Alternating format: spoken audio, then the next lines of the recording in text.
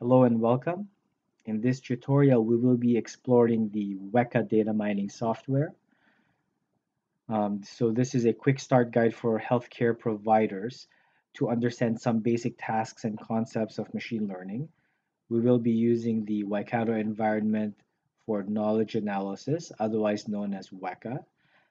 We will be using the decision tree algorithm to do our analysis, and we will be using publicly available data, which we will download shortly.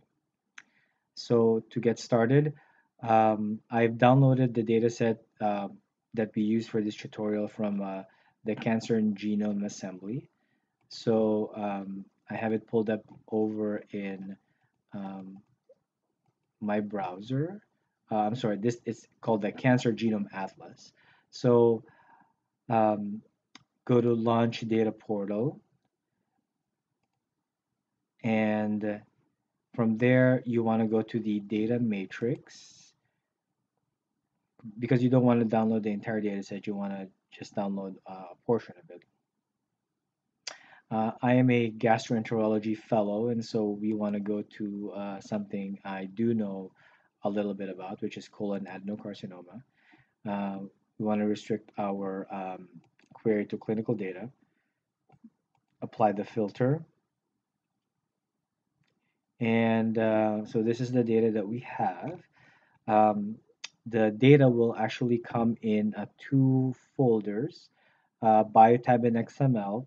And when you go to the biotab folder, it contains a lot of files which are text files, um, which can be opened with Microsoft Excel. They are tab delimited files, and so any kind of spreadsheet program will be able to open that. And make sure you have installed the weka software on your computer. This is the link here. Um, so if you go to the weka um, website, which I have pulled up on my browser, you can go to weka software, and you can choose the kind of um, software you would like to download based on the your computer's specifications. So after you've installed weka, um, and downloaded the data, um, you can go up and start opening the data and cleaning it up. Data cleaning for machine learning is very a very difficult thing to do, in my opinion. Is actually one of the most um, time intensive tasks. So I've opened um, this file. It's actually all the patients who were diagnosed with colon cancer in the data set, and this is their clinical data. So I'm talking about age, race, um, you know, um, whether the stage of the tumor, what type of tumor histology they have. And so I've cleaned this data set up already, just to save some time. But briefly, to analyze this data, you want to remove um, anything that says non-applicable or um, missing um, in the data, especially those that are in um, numeric attributes such as the CEA level here or the number of lymph nodes that were counted, because any kind of text entry here will cause the software to confuse the attribute as being nominal. So let's go back to our PowerPoint. So after we have opened the data, you would like to save the data as a CSV, so comma separated format. And the reason why I say that is because Weka can upload this data format directly into the software. So I will go to the Weka Explorer now. And so once you launch Weka, you will get this small um, window, and I go always to the Explorer because it's the simplest way to get introduced to the software. Um, as you can see, I've already ran the analysis. And so you can open the file using this. So open file, um, click machine learning, the name of your file, and you can actually choose a number of things. So this is the attribute relation file format ARFF. This is the default data set of weka, but you can choose a lot of other things. I typically like to use um, CSV because it's compatible. It can be opened and created by commercial spreadsheet programs. So now, um, you can see here in this spreadsheet, there are a lot of attributes in this data set, but I've actually restricted my analysis to a few. So, and the way I remove those is basically just clicking on the attribute I don't like and clicking remove.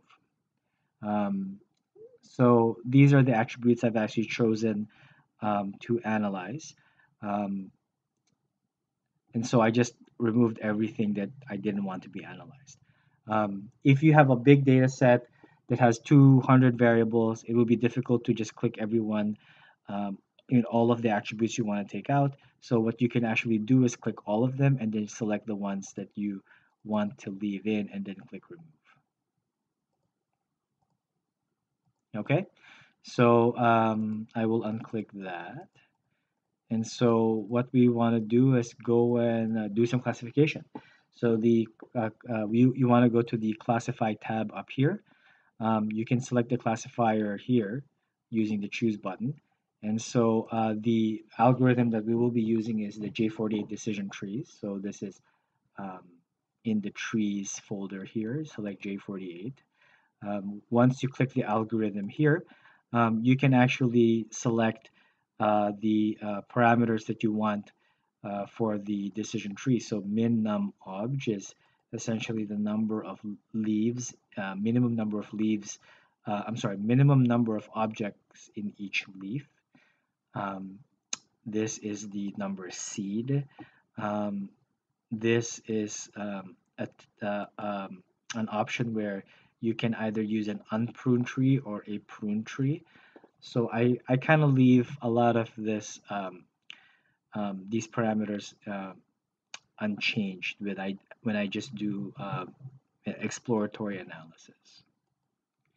So here you want to click on the thing that you want to predict, which is in my case, I wanted to predict whether somebody had a BRAF mutation or not, based on their history of other malignancy, their CEA pretreatment, vascular invasion, microsatellite instability, whether or not they had a KRAS mutation, and a history of colonic polyps. So with a validation, I just want to briefly introduce this concept. So when we validate data, um, we can partition or use the data with several ways. So one thing we could do is use the entire data set for both testing and training. We could split the data into a test portion and a learning portion, meaning the model will be created using the learning set and tested on the test set. Or alternatively, we can partition the data into 10 pieces, and each piece will be used as a uh, test piece, while the remaining 9/10 of the data will be used as a training set. So, if I had 100 samples, um, the data will be partitioned into 10 subdivisions. The model will be created using 90 samples and then tested on the remaining 10. And the process is repeated over and over again until every uh, partition with 10 um, individuals each will be used as the the testing set. So going back to weka here, um, I've actually ran the analysis now. So the only thing you have to do after you have the validation options and you select here in this tab the attribute you want to predict, you select start.